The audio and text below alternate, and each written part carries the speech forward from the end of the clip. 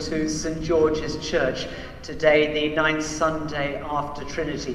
It's very good to have you with us, sharing in our service of worship here at St. George's in Berlin. For those who are watching our service, you're very warmly welcome too. Our service is a service of the Holy Eucharist, a service of Holy Communion.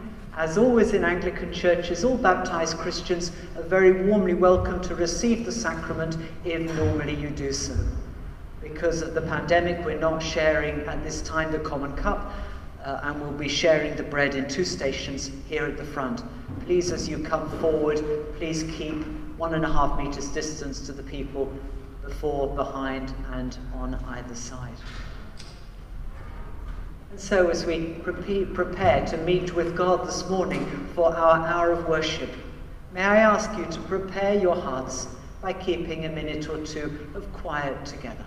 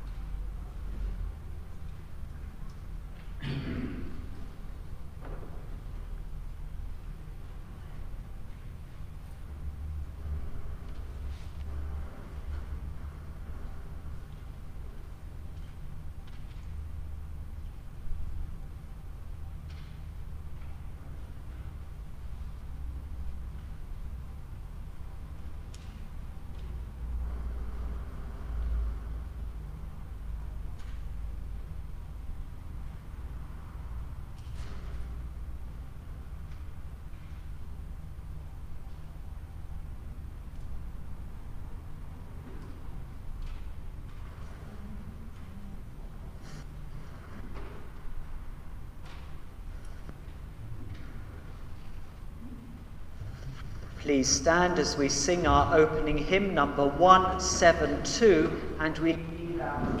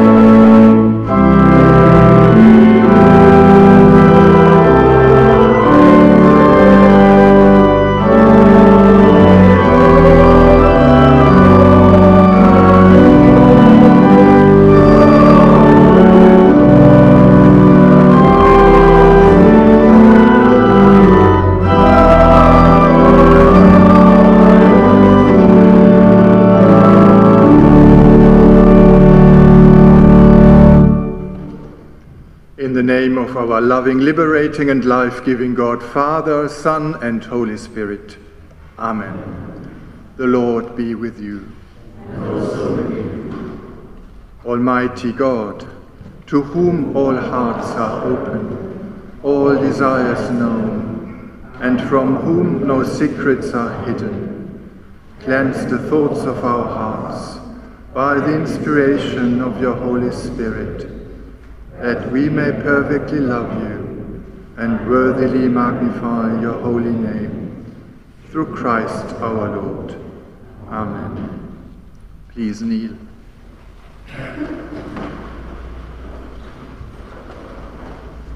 Our Lord Jesus Christ said, "The first commandment is this: Hear, O Israel, the Lord our God is the only Lord.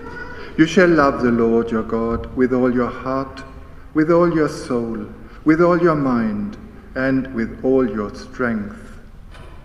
The second is this: love your neighbor as yourself. There is no other commandment greater than these. On these two commandments hang all the law and the prophets."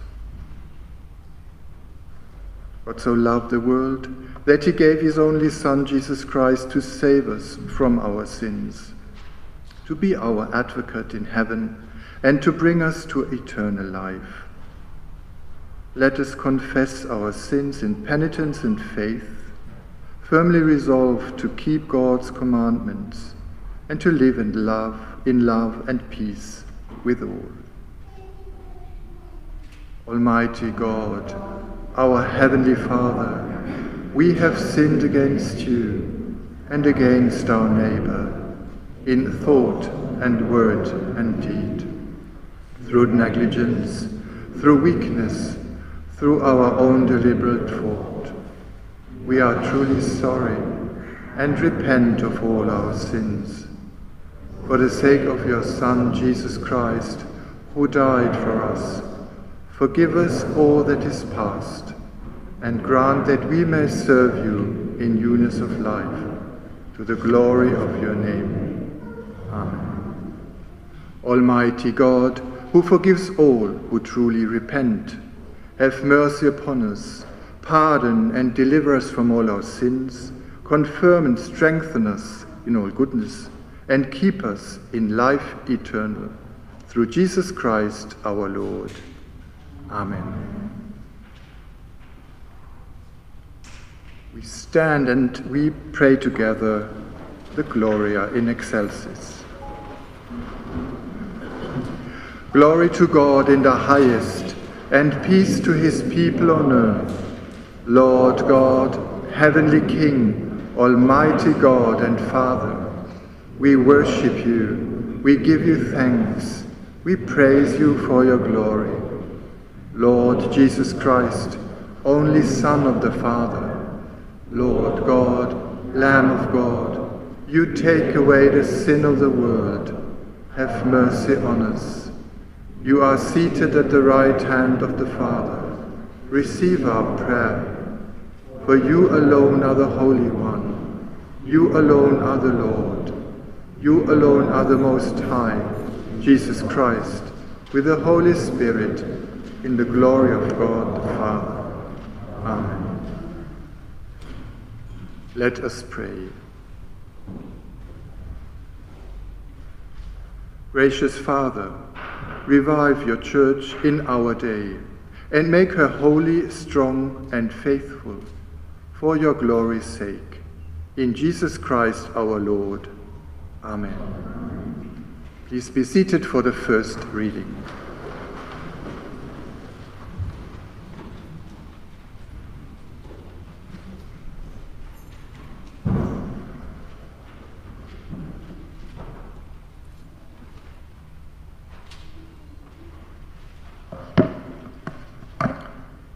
A reading from the second book of Samuel. When the wife of Uriah heard that her husband was dead, she made lamentation for him. When the mourning was over, David sent and brought her to his house, and she became his wife and bore him a son. But the thing that David had done displeased the Lord. The Lord sent Nathan to David. He came to him and said to him, "There were 2 men in a certain city, the one rich and the other poor. The rich man had very many flocks and herds, but the poor man had nothing but one little ewe lamb, which he had bought. He brought it up, and it grew up with him and with his children. It used to eat of his meager fare, and drink from his cup, and lie in his bosom, and it was like a daughter to him. Now there came a traveler to the rich man, and he was loath to take one of his own flock or herd to prepare for the wayfarer who had come to him. But he took the poor man's lamb, and prepared that for the guest who had come to him. Then David's anger was greatly kindled against the man. He said to Nathan, "As the Lord lives, the man who has done this deserves to die. He shall restore the lamb 4-fold because he did this thing and because he had no pity." Nathan said to David, "You are the man. Thus says the Lord, the God of Israel, I anointed you king over Israel, and I rescued you from the hand of Saul. I gave you your master's house and your master's wives into your bosom, and gave you the house of Israel and of Judah. And if that had been too little, I would have added as much more. Why have you despised the word of the Lord to do what is evil in his sight? You have struck down Uriah the Hittite with the sword, and have taken his wife to be your wife, and have killed him with the sword of the Ammonites. Now, therefore, the sword shall never depart from your house, for you have despised me, and have taken the wife of Uriah the Hittite to be your wife. Thus says the Lord, I will raise up trouble against you from within your own house, and I will take your wives before your eyes and give them to your neighbor, and he shall lie with your wives in the sight of this very sun. For you did it secretly, but I will do this thing before all Israel and before the sun. David said to Nathan, I have sinned against the Lord. Nathan said to David, Now the Lord has put away your sin. You shall not die. This is the word of the Lord.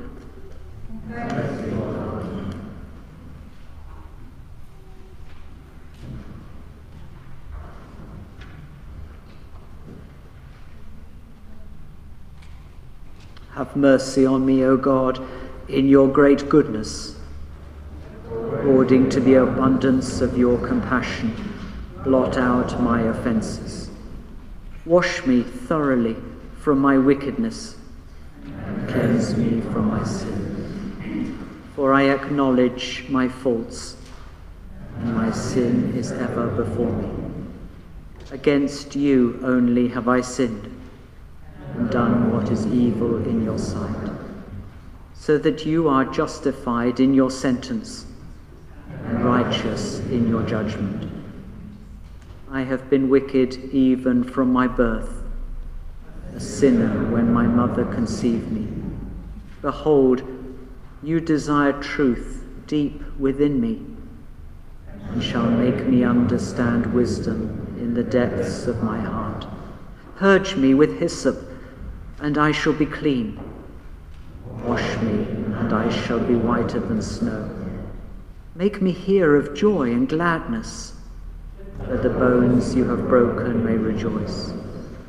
Turn your face from my sins, and blot out all my misdeeds.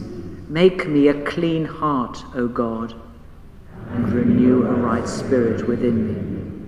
Cast me not away from your presence, and take not your Holy Spirit from me. Give me again the joy of your salvation. Sustain me with your gracious Spirit.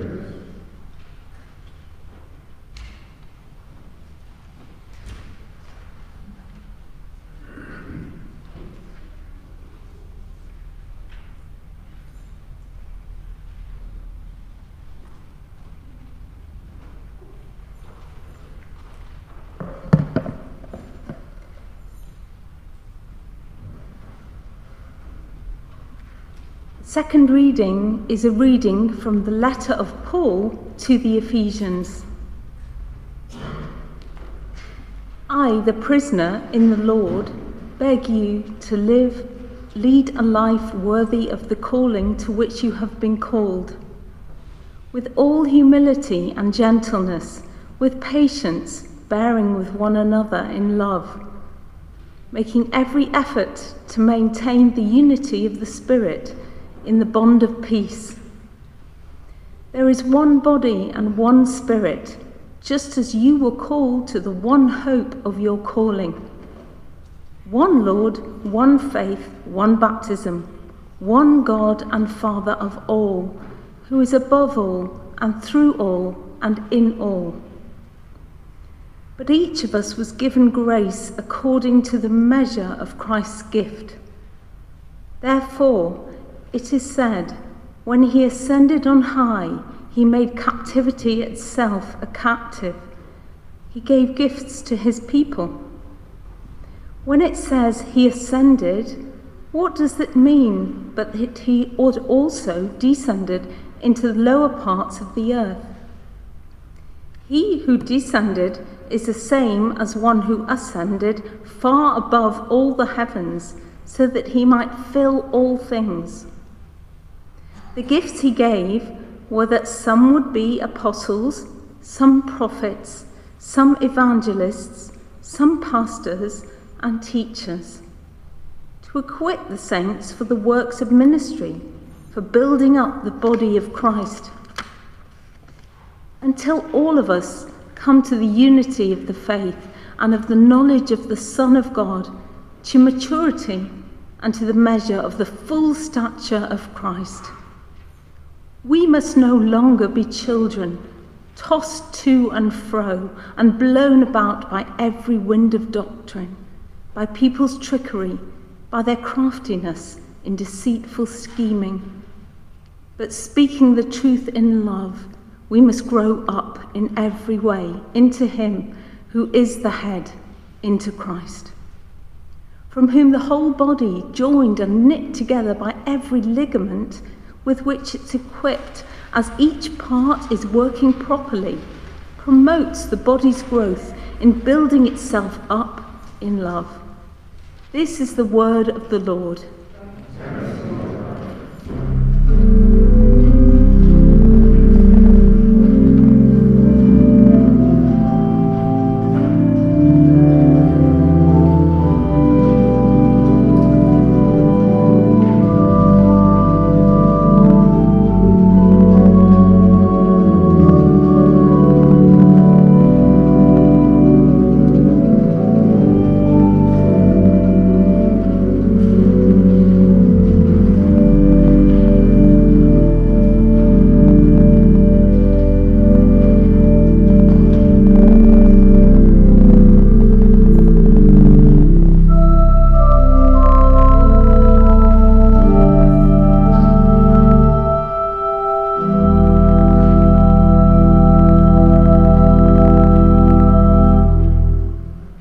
The good news of our Lord Jesus Christ, according to St. John. Glory to you, O Lord. When the crowd saw that neither Jesus nor his disciples were at the place where Jesus had given the bread, they themselves got into the boats and went to Capernaum, looking for Jesus. When they found him on the other side of the lake, they said to him, "Rabbi, when did you come here?" Jesus answered them, "Very truly I tell you, you are looking for me not because you saw signs, but because you ate your fill of the loaves. Do not work for the food that perishes, but for the food that endures to eternal life, which the Son of Man will give you, for it is on him that God the Father has set his seal." Then they said to him, "What must we do to perform the works of God?" Jesus answered them, "This is the work of God, that you believe in him whom he has sent." So they said to him, "What sign are you going to give us then, so that we may see it and believe you? What work are you performing? Our ancestors ate the manna in the wilderness. As it is written, he gave them bread from heaven to eat." Then Jesus said to them, "Very truly I tell you, it wasn't Moses who gave you the bread from heaven, but it is my Father who gives you the true bread from heaven. For the bread of God is that which comes down from heaven and gives life to the world." They said to him, "Sir, give us this bread always." Jesus said to them, "I am the bread of life. Whoever comes to me will never be hungry, and whoever believes in me will never be thirsty." This is the gospel of the Lord. Praise to you, Christ.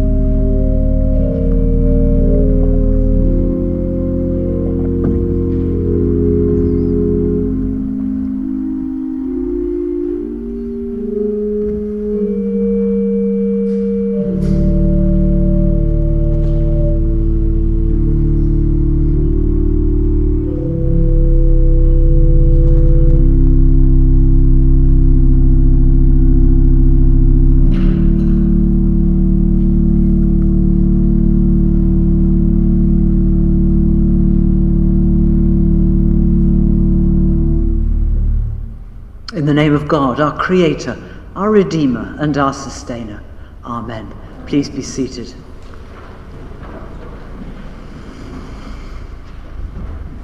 Okay, we can't really ignore it any longer. Last week, if you were here, and this week, we've had the shocking story in our first readings of David and Bathsheba. Last week, we heard how he sees her in the bath, how he demands her, sleeps with her, she becomes pregnant, and when her husband Uriah comes home from war, Uriah is such a faithful soldier and servant of the king that he'd rather sleep at the king's gate, and he doesn't go home to his wife. King David then tries to get him drunk. We heard this all last week. It was a wonderful reading, to weaken his resolve. And when that failed, he plots to have him left in the hardest part of the fighting and killed, so that he can cover for Bathsheba's pregnancy. And indeed, Bathsheba becomes David's wife. According to my reckoning, it was wife number 5, in addition to the harem that David inherited from Saul. Okay, so this is the way that kings behaved. And today in our reading we heard how it all came to the light. The prophet Nathan, his heart no doubt breathing loudly in his breast, has the courage to confront the king with what he has done. Now, no king would thank anyone who held them to account. Think Henry VIII, for example. I'm not sure he would have reacted as David did to the parable of the rich man and the poor man, when David points the finger and says, "You are the man." And we sit in our pews appalled at such stories. In the Bible, can you imagine? We'd never countenance such a thing. And this is where we have to step back a little to get the big picture. What's actually going on here? The Bible was written by a tribe who were on the receiving end of untold suffering and hardship at the hands of the powerful dominant nations. First it was Pharaoh and the Egyptians, then it was the Persians, then it was the Babylonians, then it was the Assyrians, then it was the Greeks, and then it was the Romans.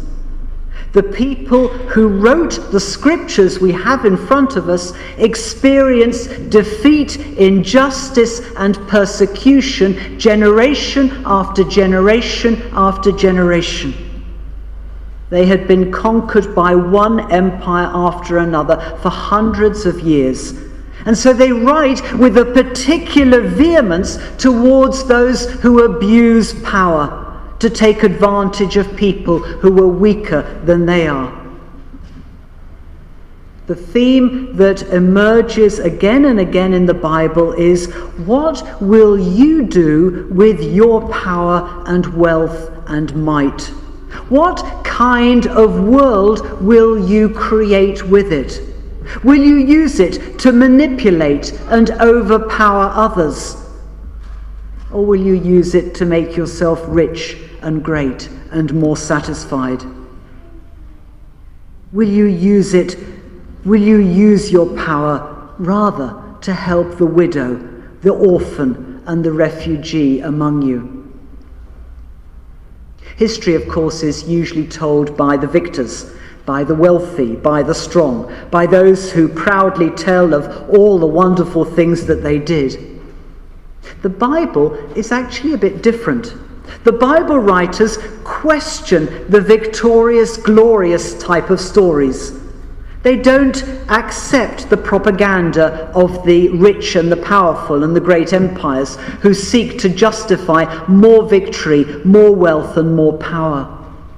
The writers of the Bible expose what is behind the propaganda, what is behind the grand narrative.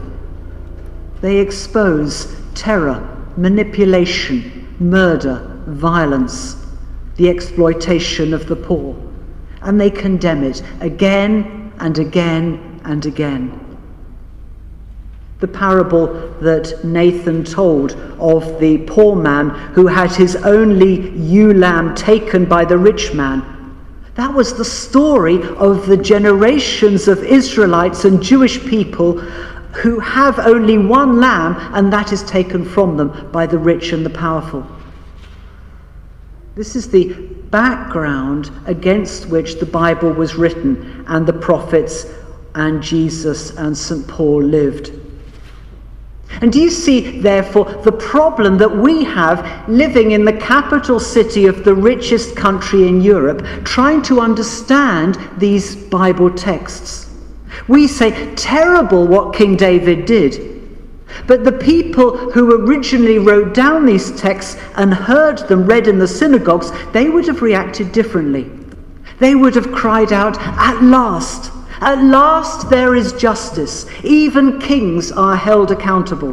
God is on our side. He hears our cries of suffering. We live in a free country. Freedom, human rights, the chance for most to pursue their dreams. It's messy sometimes, but for most it's a good system to live under. But we also live in a system that's been shaped in the West by liberal capitalism, consumerism, and big business. And this is always based on more wealth, more influence, more customers, more bigger cars, more takeovers, more big business, more shares, more shareholders, more product for less money. Because up to now, more always seemed like a good idea. But we're finding out today, not least with the environmental crisis, that more is not always good. Sometimes more is bad. It's exploitative. It's destructive. Sometimes more is even wrong. It's evil. One of the central themes in the Bible is the questioning of more. You are looking for me, says Jesus. You're looking for me because you ate your bread and were fooled by it. You always want more, he says. Do not work for the food that perishes. David had at least 4 wives. He wanted one more. I fancy her and I'm the king. The Bible again and again exposes people, kings, nations, systems, empires, rulers who endlessly accumulate more at the expense of someone somewhere else who doesn't get to count. Those whose cry is not heard. Those who live far away. Those who weren't fortunate to have had the chances that we had. The generations still to be born. The power of the Bible for people like us living in times like these is that it shows us what it looks like to resist what needs to be resisted, to question the privileges that need questioning, to speak up for those who cannot speak up for themselves, while at the same time holding on to the central conviction that there is a sacred mystery at the heart of being human. Jesus said, I am the bread of life. Eat the bread of life, not the bread which perishes, not the bread of affliction, the bread of bitterness, the bread of cynicism, not the bread of loneliness or the bread of fear, not the bread of having to be right, the bread of power, the bread of control, not the bread of guilt and sorrow. Come rather to me, and I will feed you with the bread of life. We don't serve the world well, and we don't serve ourselves well if we become cynical, pessimistic, jaded, and weary. And that's why the gospel of Jesus tells us it matters what we do. It matters what we believe. It matters how we think about our lives and the world around us.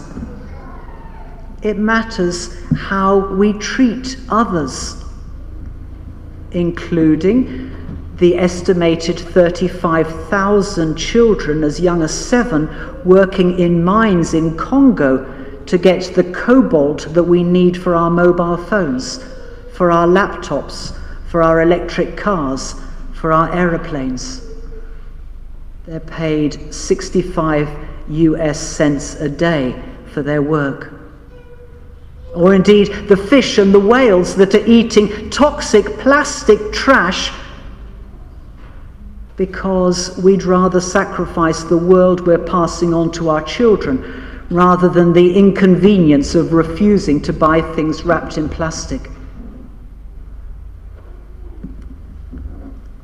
How do we stand up against injustice and not lose hope?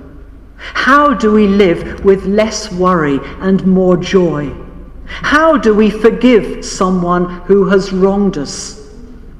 What do we do when people in power, in politics, in big business don't seem to have any integrity or any moral compass?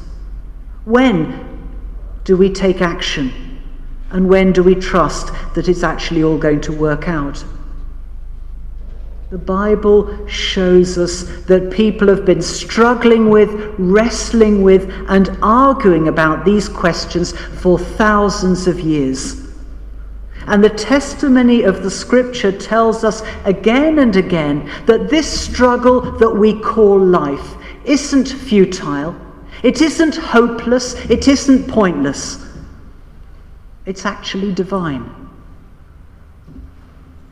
Do not labour for the food that perishes, but for the food that endures for eternal life, which the Son of Man will give you. May Jesus be for you today the bread of life. And may you in turn be bread of life to someone outside your comfort zone.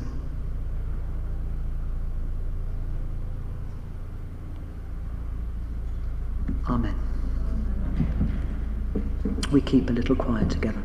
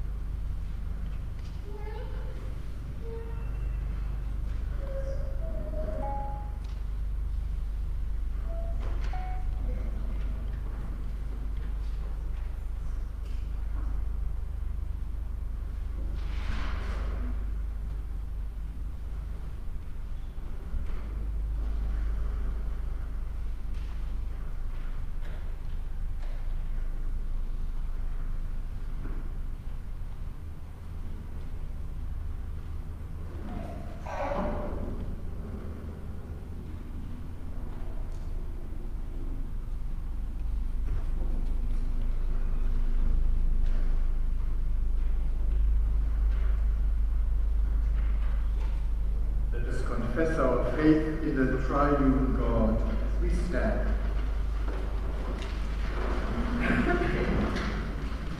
We believe in one God, the Father, the Almighty, the maker of heaven and earth, of all that is seen and unseen. We believe in one Lord Jesus Christ, the only Son of God, eternally begotten of the Father, God from God, light from light, true God from true God, begotten not made, of one being with the Father, through him all things were made. For us and for our salvation, he came down from heaven, was incarnate from the Holy Spirit, and the Virgin Mary, and was made man. For our sake he was crucified on the Pontius Pilate. He suffered death and was buried. On the third day he rose again, in accordance with the Scriptures. He ascended into heaven, and is seated at the right hand of the Father. He will come again in glory, to judge the living and the dead, and his kingdom will not have end.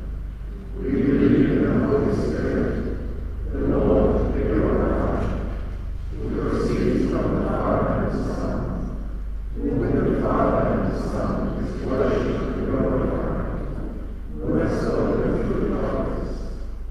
We believe in one holy Catholic and Apostolic Church. We acknowledge one baptism for the forgiveness of sins. We look for the resurrection of the dead and the life of the world to come. Amen.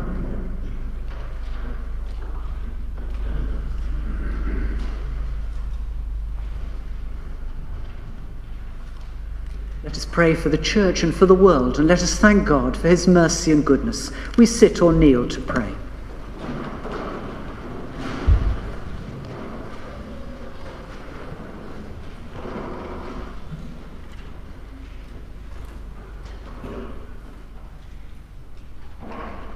Loving, gracious, creating God, we thank you for the wonderful gift of your creation. For the earth, the heavens that tell of your glory, for this land and our homelands, for the beauty and the resources and the rich heritage we enjoy. We pray for those who make decisions about the resources of the earth, that we as a generation may learn to use your gifts responsibly.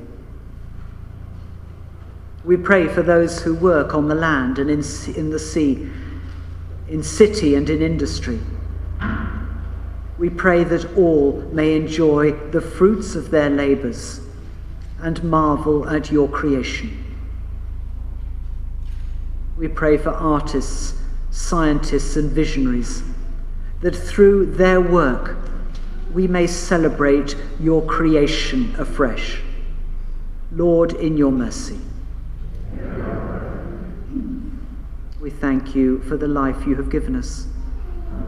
We thank you for all who enrich our lives and have enriched it over the years. We pray for all who through their own or others' actions are deprived of fullness of life. We pray for refugees, for prisoners, for the handicapped, for those who are persecuted for their religion, for their courage to speak the truth, or for their sexuality. And we pray too for those who are sick. We thank God for those who minister to them. And we pray for those in politics, medical science, social and relief work. And we pray for your church that we may seek to bring life to others. Lord, in your mercy. We thank you that you call us to celebrate your creation. Give us reverence for life in your world. We thank you for your redeeming love. May your word and sacrament strengthen us to love as you love us. Lord, in your mercy. God, Creator, bring us new life. Jesus, Redeemer, renew us. Holy Spirit, strengthen and guide us. God of peace, let us, your people, know that at the heart of turbulence there is always the inner calm that comes from faith in you. Keep us from being content with things as they are, and that from this inner peace there may come a creative compassion, a thirst for justice, and a willingness to give of ourselves in the Spirit of Jesus Christ. Lord, in your mercy. And a moment of quiet as we offer before God the prayers and petitions on our hearts this morning.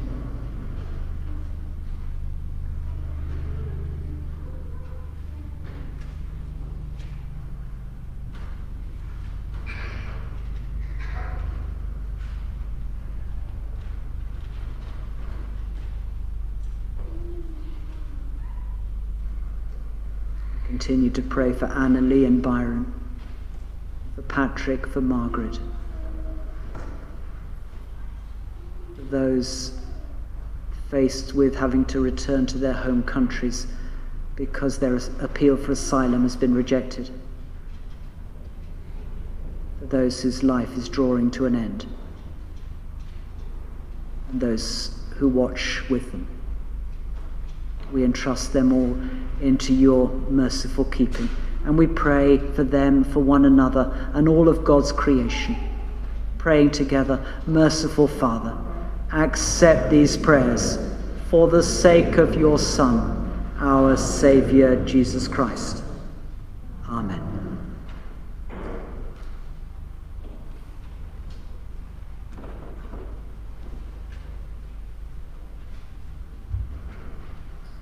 Stand for the peace. Jesus said to his apostles, "Peace I leave with you, my peace I give you. The peace of the Lord be always with you." And also with you. Let's give one another sign of peace.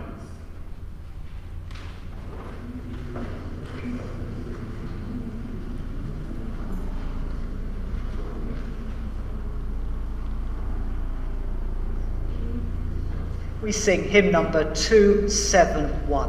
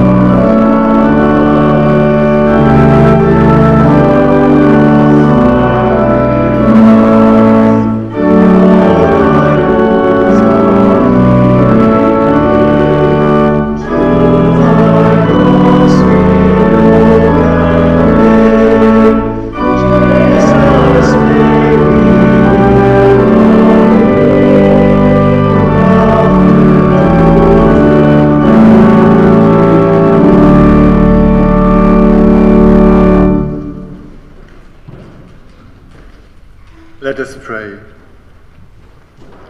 As the grain once scattered in the fields and the grapes once dispersed on the hillside are now reunited on this table in bread and wine, so Lord, may your whole church soon be gathered together from the corners of the earth into your kingdom. Amen.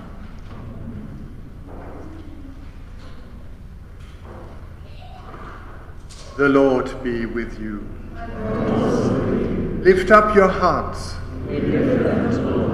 Let us give thanks to the Lord our God. It is right to give thanks and praise. Blessed are you, Lord God, our light and our salvation. To you be glory and praise forever. From the beginning you have created all things, and all your works echo the silent music of your praise. In the fullness of time you made us in your image, the crown of all creation. You give us breath and speech, that with angels and archangels and all the powers of heaven, we may find a voice to sing your praise. Holy, holy, holy Lord, God of power and might. Heaven and earth are full of your glory. Hosanna in the highest. Blessed is he who comes in the name of the Lord. Hosanna in the highest. Please kneel.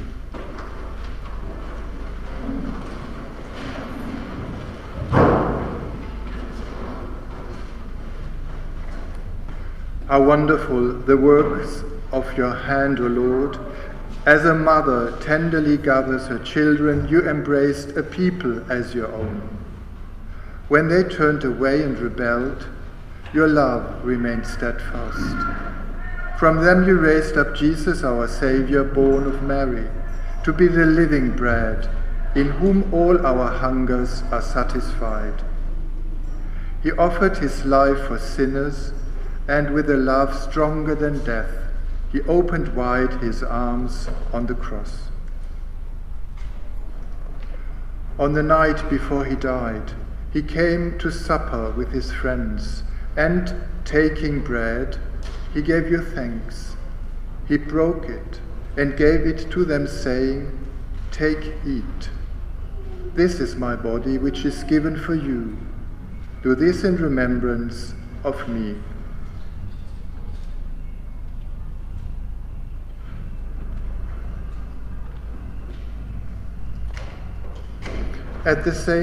At the end of the supper, taking the cup of wine, he gave you thanks and said, "Drink this, all of you. This is my blood of the new covenant, which is shed for you and for all, for the forgiveness of sins. Do this as often as you drink it in remembrance of me."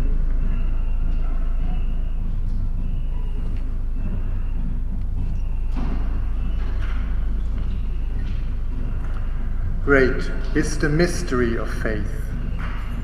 Christ has died. Christ is risen. Christ will come again. Father, we plead with confidence his sacrifice made once for all upon the cross.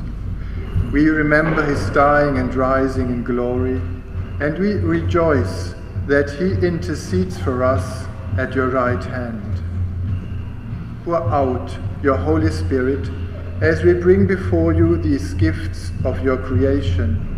May they be for us the body and blood of your dear Son.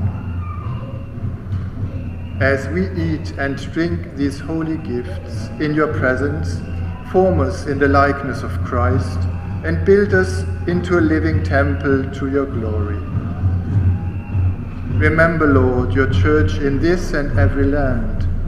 Reveal her unity, guard her faith, and preserve her in peace.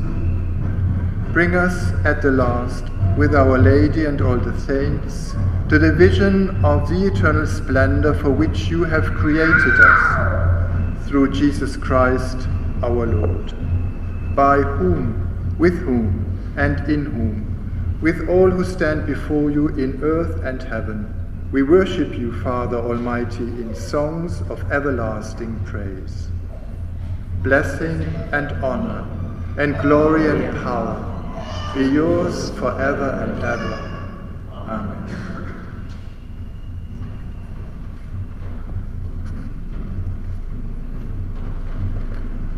Let us pray with confidence as our Saviour has taught us. Our Father, which art in heaven, hallowed be thy name.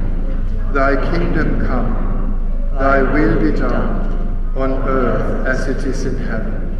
Give us this day our daily bread, and forgive us our trespasses, as we forgive those who trespass against us.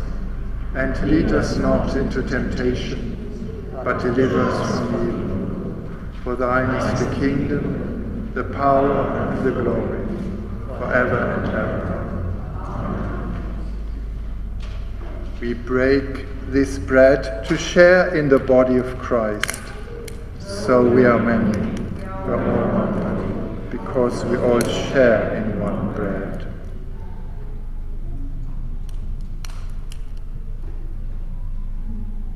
Lamb of God, you take away the sin of the world, have mercy on us.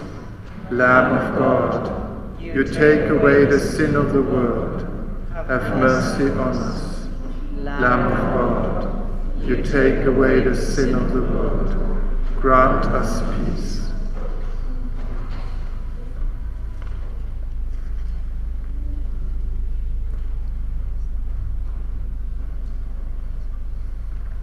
Jesus is the Lamb of God, who takes away the sin of the world. Blessed are those who are called to his supper.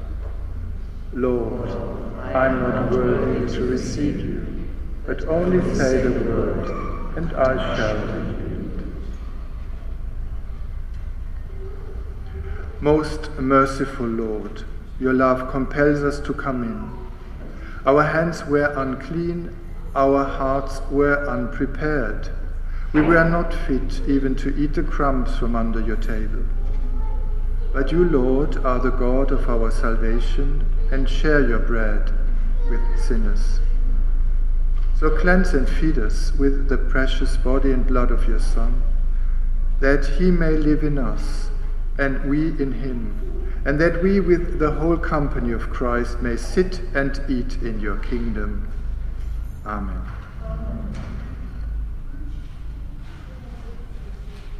The body and blood of Christ keep you in eternal life. Amen.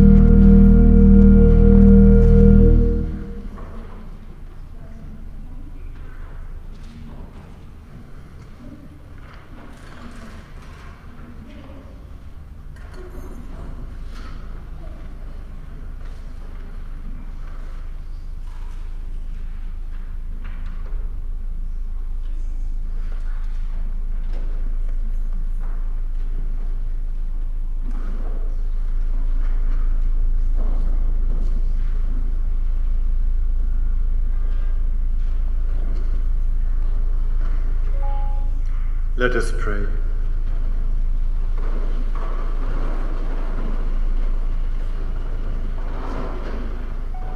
Holy Father, who gathered us here around the table of your Son, to share his meal with the whole household of God, in that new world where you reveal the fullness of your peace, gather people of every nation and language to share in the eternal banquet of Jesus Christ, our Lord. Amen. And we pray together. Father of all, we give you thanks and praise that when we were still far off, you met us in your Son and brought us home. Dying and living, he declared your love, gave us grace, and opened the gate of glory.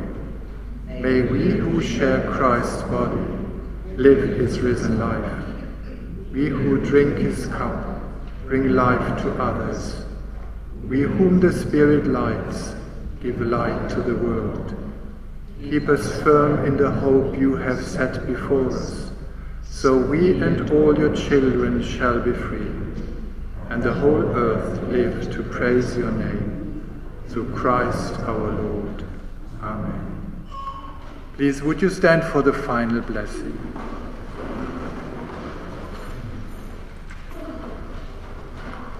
The peace of God, which passes all understanding, keep your hearts and minds in the knowledge and the love of God and of his Son, Jesus Christ our Lord.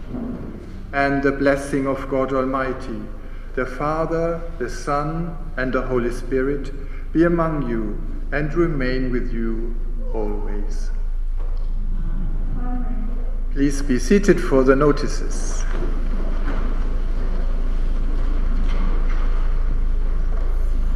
Very warm welcome once again to St. George's. It's very good to have you with us, sharing in our service of worship. Tonight at 6 o'clock we're having our first service back in the Marienkirche. We've had a break through the lockdown, and we are restarting this coming evening at 6 o'clock. The Marienkirche is wonderful because it's huge and vast, and so you don't need to pre-register. If you'd like to join us, we'd be delighted to see you. We've got a small choir singing tonight. Again, it's wonderful what you can do in a cathedral-sized building like the Marienkirche. That means that the Sunday evening service is no longer by Zoom because we're in the Marienkirche, but on Thursday evening at 7 o'clock, we're having a Zoom Bible study and evening prayer. So if you'd like to join us, you're most welcome. Please email the office and we'll send you the link by return.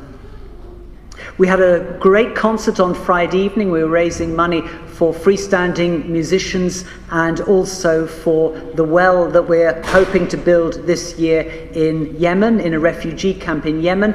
There's another concert on the 13th of August, exactly the same. We're sharing the money that we take between the self-supporting musicians. They've had such a difficult time through the pandemic. They haven't been able to perform. They haven't been able to get an income. So we're wanting to support them. And at the same time, we are raising money for the Well project, as I said, in a refugee camp in Yemen. You've got the flyer about it. It'll be a wonderful concert. They're the musicians who played the concert last year here in St. George's, 13th of August. Please, there's an RSVP email that you're asked to reply to if you can come. It's written on the flyer. Joseph. Welcome back to Joseph. Joseph's been in Nigeria for 2 months, I think. Come to the microphone, Joseph.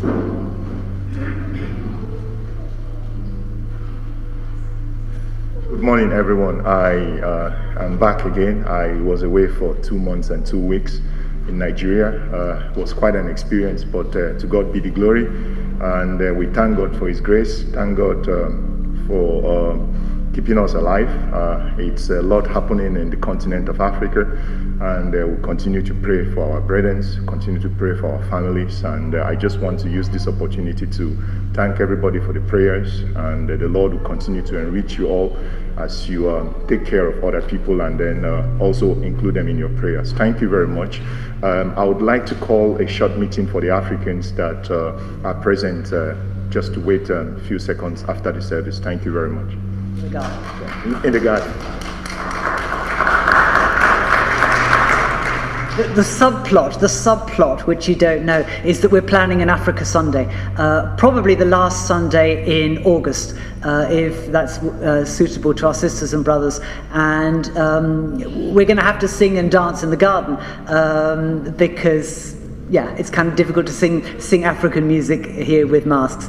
But come on the 29th of August, if that, we'll confirm that date once we hear that it's suitable for our sisters and brothers. Super, thank you. So to our final hymn, number 214, is it? 214.